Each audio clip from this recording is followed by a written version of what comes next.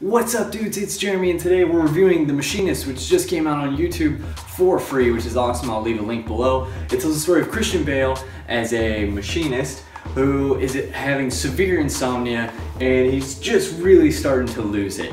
And you can see that Christian Bale lost a ton of weight for this movie, very dedicated to his role. He played the part very well. Very eerie movie, very creepy, has a very distinct style. The color tone is very pale, it's very bleak. The movie as a whole is very bleak, but I think that it's a very good thriller. I wouldn't call it a horror movie. I think that the trailer kind of gives that impression, but definitely a thriller. Definitely keep you guessing, and the ending, everything pays off. This is one of those movies that's still fun to watch a few years later because everything's executed really well, and like I said before, you're just going to be constantly trying to figure out what's going on. Definitely watch it if you haven't already seen it. Otherwise, let me know what you thought of it.